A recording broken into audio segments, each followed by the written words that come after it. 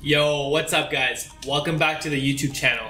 So a lot of people right now are buying the DJI Air 2S, and for good reason. It's DJI's latest drone and it's a pretty dope drone.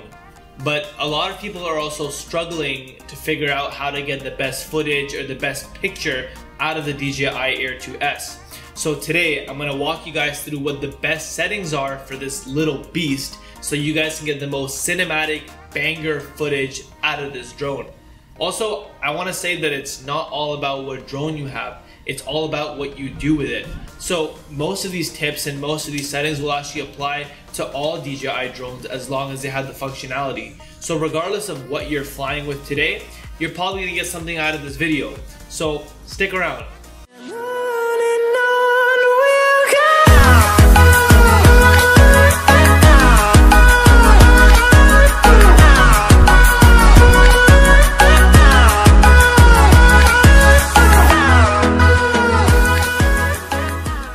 Okay, so let's first talk about the photo settings. So first thing you're gonna wanna do is you're gonna wanna tap that little icon in the bottom right corner of your screen that says auto. And this is gonna switch your camera to what DJI calls pro mode, which is basically just manual mode. So now you can manually change the parameters and the settings of your camera. So the aperture for this camera is actually fixed at f2.8, so you can't do anything about that, so you don't need to worry about that. What you're gonna wanna do is you're gonna wanna go into your ISO and your shutter speed, and you're gonna wanna toggle that little switch that pops up when you tap on each of them and switch them into manual mode. Now, for ISO on drones, I try to keep it at 100 and just leave it at that. If you need to go above that, I would never go above 400, but generally you just wanna keep it at 100. And then for photos, you just want to play around with the shutter speed. You want to make it faster or slower until you get the look that you're going for.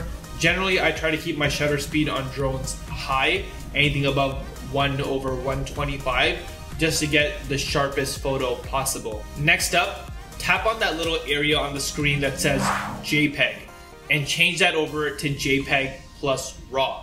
Now, what that's going to do is that every time you take a photo with your drone, it's gonna create two copies of that photo, one in JPEG and one in RAW. For me personally, I only ever use the RAW version. You just have a lot more flexibility in post when you're editing, and you have a lot more things that you can do with the actual photo. So I would also recommend that you guys use RAW, but you also have the option to use that JPEG image just in case you're feeling lazy or you don't feel like editing and you just want to use the photo that's straight out of the drone. So this function will give you the option to do both of those things. The Air 2S also introduces manual focus. So the way to activate that is that you'll see a little icon that says AF next to the capture button, which stands for autofocus. If you tap that, the camera will then switch over into manual focus. And if you scroll your finger over that little MF, it's gonna start changing the focus of the camera. So you have the option to use that. I personally think that DJI drones do an amazing job of autofocusing, so I always just leave it on autofocus for me personally. Okay, now let's hop into the camera menu and look at aspect ratio. So by default, the aspect ratio is 3:2. And that's what you're generally gonna wanna use, especially if you're taking photos for Instagram or for yourself personally. That's gonna be the most standard crop that you're used to. When you wanna use 16:9, that's when you're looking to get those really wide photos, and I would only really use 16:9 if you're looking to take photos for YouTube specifically, or you just want that wider look. But generally, I keep my aspect ratio at 3:2. I also like to turn on my histogram. Now, this is a bit of a personal preference, but I highly recommend that you guys all do this. And without getting into too much what a histogram is and how to read one, it basically tells you if your image is properly exposed or not. So just to give you guys an example, sometimes you're out, you're flying your drone, and there's gonna be glare on your remote and on your phone, and you might not actually specifically see the exact image that the drone is seeing right now in terms of exposure. So what a histogram will do is it'll tell you, hey, all the data is in the right place or it's not. And this way you can adjust your shutter speed or your ISO or whatever you need to try and get that image properly exposed. Basically, you just want all the data in the histogram to be kind of in the middle and sort of balanced out. You don't want to skew to one side or the other. I'll probably make a YouTube video in the future explaining in more detail how to read histograms, but for now, that's all you need to know. For grid lines, I like to turn on the tic-tac-toe grid and the center point, and this is all personal preference. I just like those specific grid lines for when I'm framing my shots or trying to figure out what the middle of that is, so you guys can do whatever you want. In terms of peaking, I leave that off and I leave white balance to automatic. I find that DJI drones do a way better job than I could at either of those things, so I just let the drone take care of that part. Okay, so that's it for the photo side of things. Now let's flip over to video. Now, a lot of things on the video side are also going to be the same as the photo side, like pro mode, trying to keep your ISO always at 100, autofocus, auto white balance. But with video, you have the option to choose your resolutions and your frame rates. Now, what I would say personally is that if you're not planning to slow down the footage in post at all, I would always record at 5.4K at 30 frames per second on the DJI Air 2S. And the reason for that is that it gives you the highest resolution possible that you can get out of any consumer level drone today. And also you're gonna be able to crop into post without losing any quality if that's something that you're into. Now, if you're someone that's planning on slowing the footage down in post, I would always record at 4K 60. That's the highest quality at a slow motion rate that you can get on the DJI Air 2S, and you can slow it down up to 40%, which is awesome. Okay, cool. So once you've picked your frame rate and your resolution, the next thing you're gonna wanna do is adjust your shutter speed. Now, the rule of thumb to get the most cinematic motion blur out of your video is that you want your shutter speed to be double your frame rate.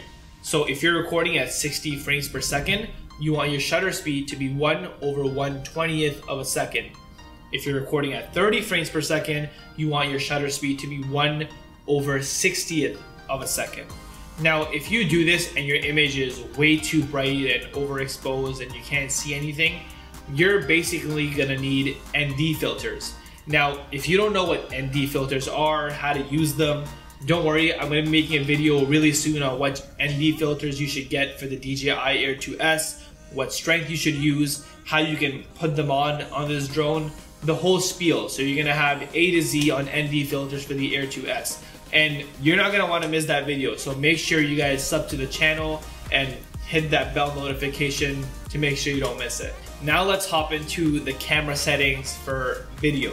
So for video format, you're gonna wanna keep that at MP4, which is the default, even if you're on a Mac, just because it's the most widely compatible format across all computers. In terms of color, you wanna change that over to D-Log. This is the #1 reason to buy the Air 2S, because you're getting that 10-bit color profile and the extremely flat profile that D-Log provides, which gives you that higher dynamic range. Now, in order to use this profile, you're gonna need to know how to color grade. If you don't know how to do this, I would highly recommend that you guys take this opportunity to learn, because it's gonna take your footage to a whole new level. And in terms of codec, by default, it's already set at H.265, and that's what you guys wanna keep it at. According to DJI, it actually compresses the file without losing any quality or any detail. So there's no reason to use H.264 on this drone. You should only be using H.265. And in terms of all the other settings in this menu, they're pretty much the same as photo. Now, I also wanna talk about a few more features on this drone that'll get you some banging cinematic shots. So the first one is called Mastershots, and this is exclusive to the Air 2S. No other DJI drone can do this. And basically what it does is that it stitches a bunch of quick shots together and makes a mini movie for you. So the way to activate Mastershots is that if you tap on that little menu icon which brings up photo and video, there's also an option for Mastershots there.